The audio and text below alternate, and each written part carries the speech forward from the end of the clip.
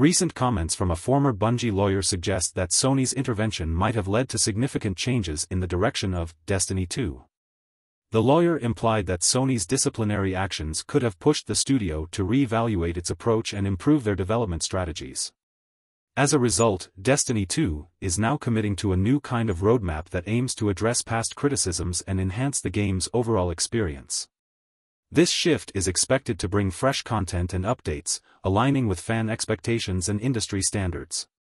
The new direction marks a pivotal moment for the game and its future developments.